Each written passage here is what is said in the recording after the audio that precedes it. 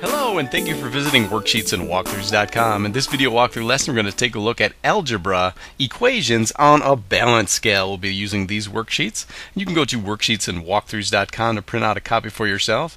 You'll find them under our algebra videos, and this one's entitled Algebra Equations on a Balance Scale. We have some directions. Solve the following word problem. Show your work using numbers, pictures, and words. Let's get started. Sebastian has 4 collectible magic cards in his wallet. Gabriella has $18 and 1 magic card in her wallet. Both wallets have contents of equal value. If the cards are of equal value, how much is each card worth? So now you can see below this problem we have an equation, which is 4n equals 18 plus n. And you might be thinking, what are those n's all about? Well, in this case, n is our variable. So now we're looking for a value for n that would make this equation true. So each side would have an equal value and it would all balance out. So on the left side of the equation, you can see that we have 4n. And 4n, well, where does that come from? Well, you might be thinking, back to the problem, Sebastian has 4 collectible magic cards in his wallet. So you can see that and know that he has 4 times n. In this case, n is the value of each card, and he has, once again, 4 cards in his wallet. So that's the left side of the equation. Well, you might be thinking, where did we get the values for the right side of the equation? If you look at that equation, on the right side, you can see that we have 18 plus n. And since the left side represented Sebastian's wallet, on the right side we have Gabriella's wallet. And that makes sense. So if you think back to the problem, we have Gabriella has $18 and one magic card in her wallet. Then you look back to the equation, you can see there it is, 18 plus n. 18 representing the dollars and n representing the magic card and its value. So now how would we do this? Well, in this case, we're going to use a balance scale. So we'll use a balance scale to show or represent our equation. So once again, we have 4n on the left side of the equation. So in this case, we are going to use this symbol to represent n. So that would be 1n. And you can see in the equation we need 4n. So 4 times n would look like 4 of these. 4n.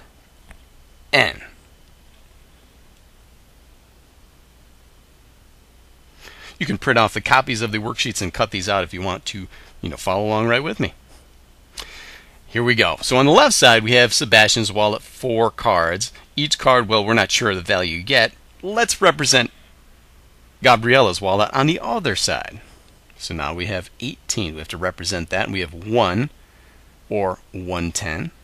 And we have 8, representing the ones, or 8 ones. You put it all together and you've got 18. So now we've got 18 plus a value of n. Okay, so we have 18 plus n. So we'll let this symbol represent n.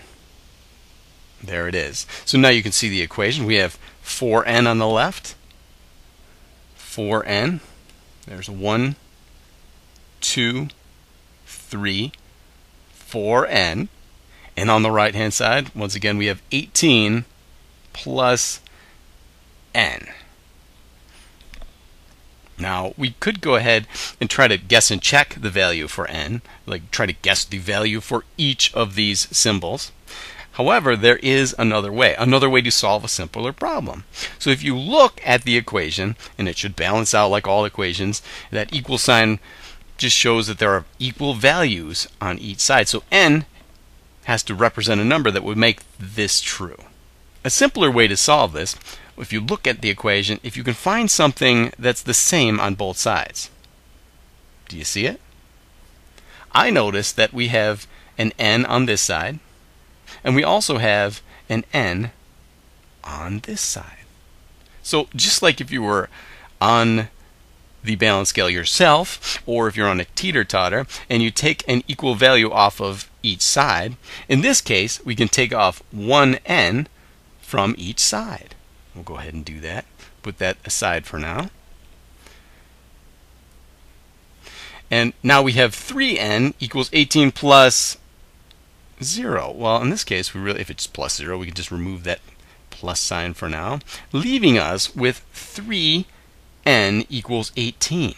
And you might be thinking, I know how to do this. Well, if you do, excellent, good for you. Here we go. If you were thinking this, awesome. So now we can think, okay, 3 times something equals 18. 3 times something equals 18. Or you could think to yourself, 18 divided by 3, because we have 3n over here, 18 divided by 3 would give us the value of one of those trophies, or the value of n. So let's check this out. Well, let's think here. If we had a value of 5 for n, then we could check this out. Let's go ahead and do that. If we had a value of 5, let's see, 5, 10, 15. Oh, 3n equals 15. No, that wouldn't make it true. So let's try another. Let's try 6.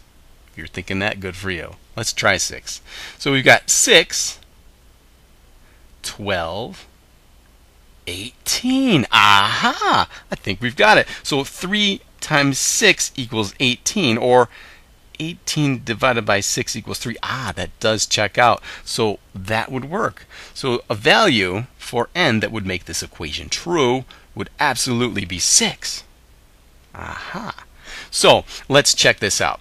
If we put the original equation back together, this should hold true. So now if n equals 6, then 4n equals 18 plus n should be true. Let's check it out. So now we've got, once again, we noticed that each of these n, or trophies, has a value of 6. So now we've got 6, 12, 18, 24 on that side. And on this side we have 18 plus 6, because n equals 6. So 18 plus 6, well, I know that 18 plus 2 would be 20. That would be 4 more. But 24? Ah, so 24 on each side. That would be true. So n is a value that would make this equation true. We can also show this mathematically as well. So what we're going to go ahead and do is write down the original equation. The original equation for n equals 18 plus n. And now that we know that our value of n equals 6, we can insert 6 into this equation to check it out. It's always a good idea to check your work and prove you know what you're talking about. We can prove it here. So for n, well, we can represent this as 4 times, if n equals 6, so 4 times 6 would be Sebastian's wallet, and the value of the contents of his wallet.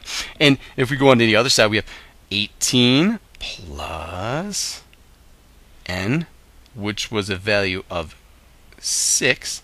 Aha, so 18 plus 6. So now, furthermore, we can go ahead and solve this. Now that we have our value for n inserted into the equation. So now we've got 4 times 6. If you were thinking 24, excellent, good for you. 24. And on the right side, or Gabriella's wallet, or the value of the contents of her wallet, we've got 18 plus 6, and once again 18 plus 6 equals 24. Ah, it checks out, doesn't it? So 24 equals 24. And furthermore, we can move on and kind of translate this into a tape diagram or model drawing. And we've got on the right hand side here, you can see that we have 4n represented by this tape diagram or model drawing, and each section is n, or has a value of 6. If you're thinking that, awesome, good for you. So that would be a value of 6. Each n has a value of 6. So now let's take a look at how this would work out. So if each section has a value of 6, we can go ahead and kind of count this out, solve it mentally, if you will. So 6, 12, 18, 24. Yes, yes. And then on the other side, we have 18 plus, our value of n was 6, so 18 plus 6, and we just proved that that was 24. So in fact, these all check out. We've done this in a variety of ways. So we've got this section equals 24.